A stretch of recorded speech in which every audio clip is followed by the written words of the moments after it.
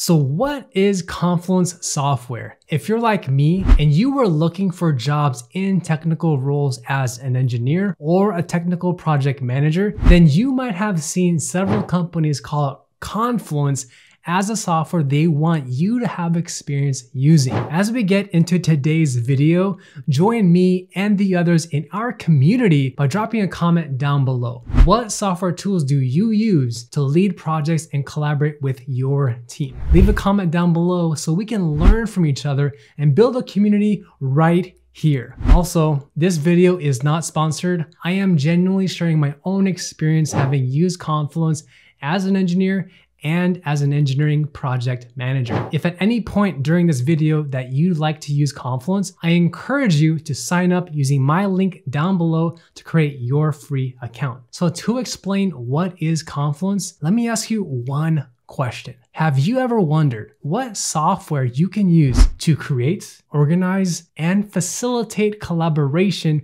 with all of your team's work in one location? Confluence is an online software that lets you create and facilitate collaboration with your team on anything that's related to your project in real time, 24/7. Do you remember when you used to go to school and you would carry a thick school binder that has different folders for each subject that you're studying, like algebra, biology, chemistry, history? Confluence is kind of like your organization's virtual binder that contains these different folders for each team that's working on different projects. And inside of each folder, that's where you find all of these documents that are related to your project. So that could be your requirements documentation, project charter, meeting minutes, your roadmap, your status report, and the list goes on. When I was an engineer before, and I used to work on all these projects, I used so many software tools, Microsoft Excel, Word, PowerPoint, Visio, just to name a few. And I'd use them to create and share all of my documents. It felt like a complete mess.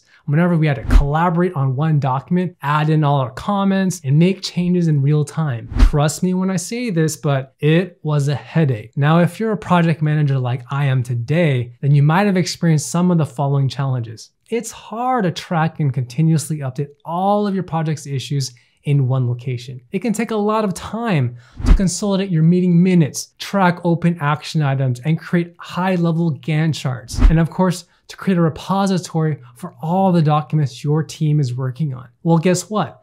Confluence is one tool that can solve all these problems for you. With Confluence, you can quickly share product status reports, add comments to a document, and you don't even have to worry which document is the most latest revision. And the best part, it's all in one location inside of your Confluence website, so anyone can access it real time, regardless of where your team members are physically located. By the way, don't forget to smash that like button if you're gaining value out of today's video. Now let's talk about how Confluence works. Confluence is kind of like your organization's online Wikipedia that can store all the knowledge for your team's work. It serves as your virtual place to collaborate with each other, add comments, and create, edit, and share documents in real time. Confluence uses the following structure. You have the first tier, which is called a space. Spaces are like the folders inside of your school binder. They split up the different subjects that you're studying. Now, for an organization, you have different spaces for each team and projects that you're working on. Think of a space as your virtual space for your team to organize and share their work. And then you have the second tier, which is called a page. Inside every space, you can create as many pages as you want to create the documents for your team. If you're working on a project, then you can create pages for a requirements documentation, a project roadmap, meeting minutes, brainstorming sessions, and the list goes on. But not only that, inside of each page, you can use what's called a macro to customize how you display your information. You can use action items, status indicators, information panels, and dates, just to name a few. Confluence also comes with pre-built templates to create your pages, so you don't always have to reinvent the wheel anytime you need to lead a meeting or a brainstorming session, or maybe when you need to create your own project plan. You can leverage what's already inside of Confluence to create exactly what you need, and also save more time in your day. Confluence is actually free for up to 10 users. So if you're looking for a tool that can help you organize your team's work, then I recommend signing up to Confluence using my link down below. So with that background, what is the best way to use Confluence to lead and facilitate collaborations with your team? Let me share with you how I personally use Confluence as a project manager. I like to create spaces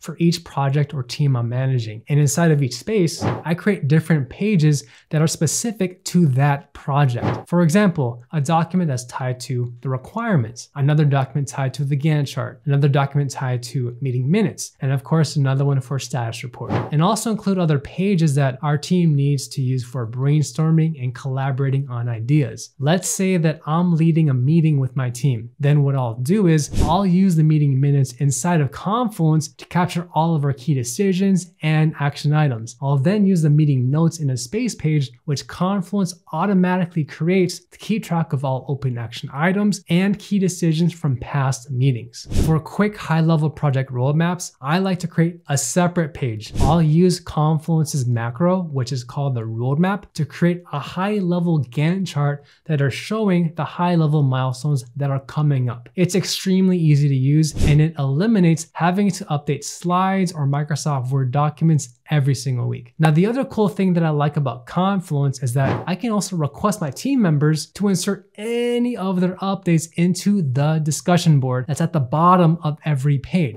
Or if they like, they can also just select some text and directly add in their own comments. So for me, Confluence helps us centralize all of our documents into one location. That way, anyone can provide updates to anything that they are working on. As I've mentioned earlier, everything is literally real time and live 24/7. So you don't have to worry about people using the oldest revision of a document. You can create individual pages for project status, and you can request the people on your team to go in and update it as you need them to. So question for you, what do you think of Confluence? Join me in the comment section below and leave me a comment. Now, to help you get started, I'm actually releasing my free course on how to use Confluence for beginners, and it's being released next Sunday. So get incredibly excited because it's coming right here, and I'll see you in the next video.